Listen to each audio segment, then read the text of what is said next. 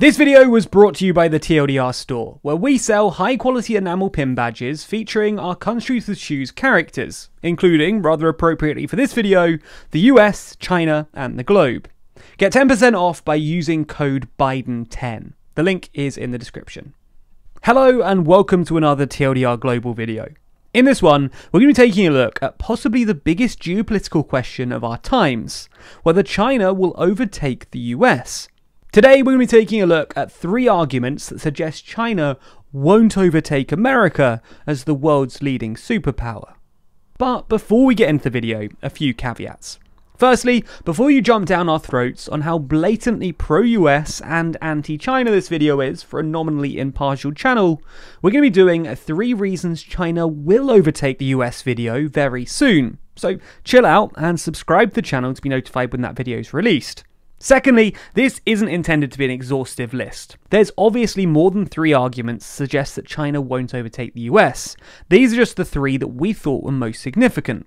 Thirdly, by overtake, we mean overtake the US in terms of superpower status.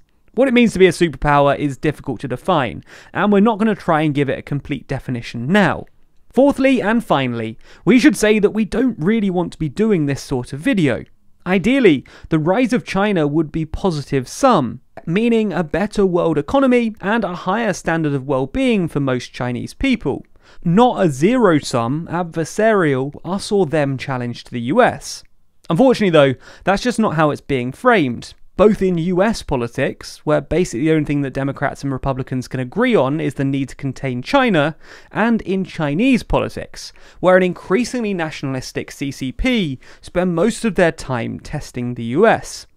Anyway, disclaimers aside, let's get into the video. And the 3 reasons we're going to focus on are China's birth rate, China's lack of friends, and China's military. Let's start with China's birth rate. To maintain a stable population, a country needs a fertility rate, that is, the number of births per female, of 2.1. China's official fertility rate is about 1.6, but there is some dispute about this.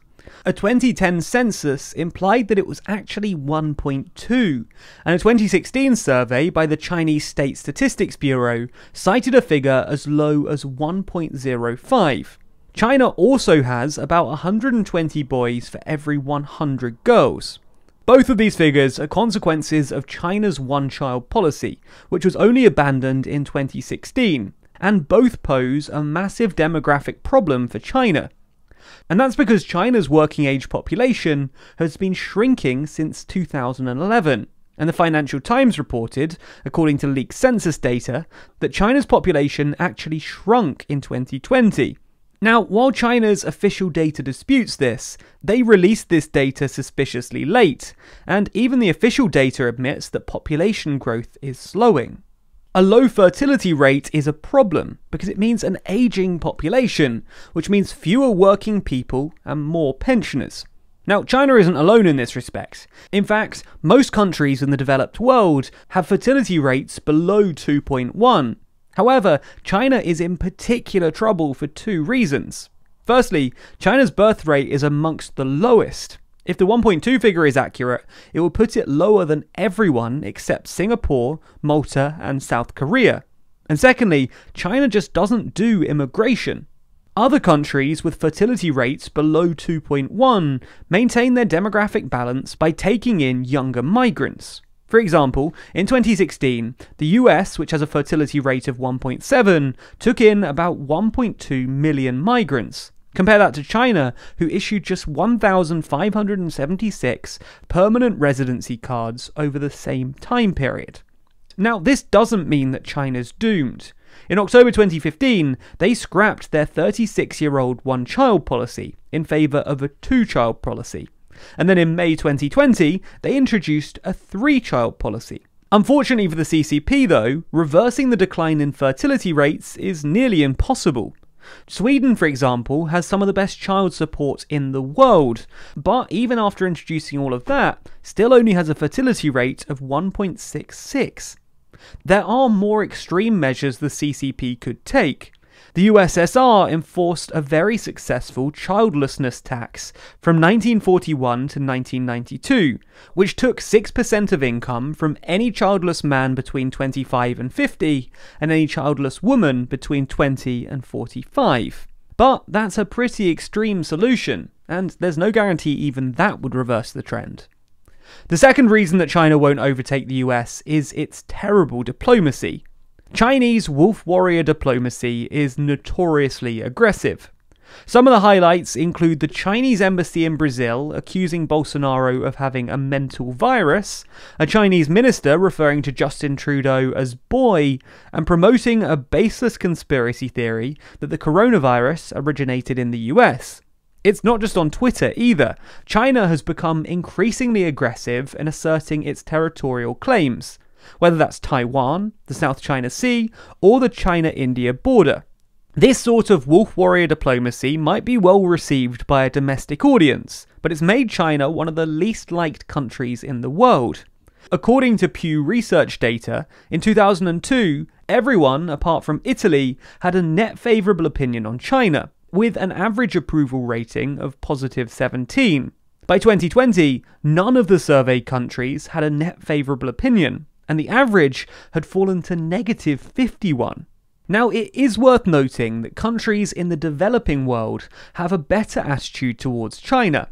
Africa, South America, and the Middle East all have broadly positive attitudes of China, but even countries that like China aren't actually allies. China has basically no allies, save for a testy relationship with Russia based on mutual disdain for the US. In fact, China's only formal ally is North Korea. Conversely, there are many countries whose populations don't actually like the US, but are still US allies. For example, both Canada and Australia have net negative perceptions of the US, but they're still exceptionally close allies. The point is that deep and lasting alliances are a key part of being a superpower, and China just doesn't seem to understand this. The third and final reason that China won't overtake the US that we're going to look at today is their military. There are two aspects to this argument. Firstly, while China's military is actually ahead of the US in certain respects, for example, China now has the most advanced cruise and ballistic missile technology in the world, in general, it is still a fair bit behind. While Chinese defense spending has been increasing by an incredible 12% a year for the last generation, it's still way behind US military spending. And obviously, the US's higher history of spending gives them an advantage. Over the last 20 years, the US has spent some $14 trillion on its military. China has spent just $2 trillion or so. Now, in general, those numbers aren't very informative. For example, net spending doesn't tell you much about who'd win in a fight over Taiwan, but it does tell you that China's military isn't yet ready to be a superpower military. For example, the US is currently committed to defend its 29 allies in NATO, and has offered military protection to roughly 30 other countries, including Japan, Australia, South Korea, and much of Latin America. China just isn't ready to play this role. China hasn't fought in a war since it last clashed with Vietnam in 1979, and has just one military base overseas, in Djibouti. Sometimes, analysts argue that China doesn't need military power because of its immense economic power. But economic power is always politically divisive. China is the largest trading partner of Japan, South Korea, and Australia, but all of these countries have defied Beijing in recent years. South Korea let the US deploy a missile defense system in their territory. Japan has refused to yield on its territorial disputes, and Australia infuriated Beijing by calling for an inquiry into the origins of COVID-19, before signing up to the implicitly anti-China AUKUS Defence Pact, despite unofficial Chinese sanctions on Australian coal, which seems to have just mainly hurt China in recent weeks. Anyway, you get the point. Being a superpower has historically meant projecting military might, and China, well, they're just not ready for it yet. So those are our 3 most significant reasons why China won't overtake the US. And if you enjoyed this video, and if you want to see the other side of this in our upcoming video on why China will overtake the US, alongside other content on everything from Ethiopia's civil war to our epidemic of shrinking penises, then consider subscribing to the channel. Also, like I said at the start, you can pick up our Countries with Shoes pins over on the TLDR store.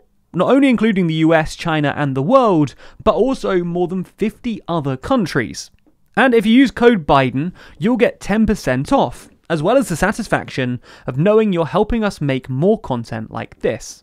Thanks so much for your support. Also, a special thanks to our Patreon backers who make videos like this one possible. And if you want to see your name at the end of videos, then you too can back us on Patreon. The link to that is in the description.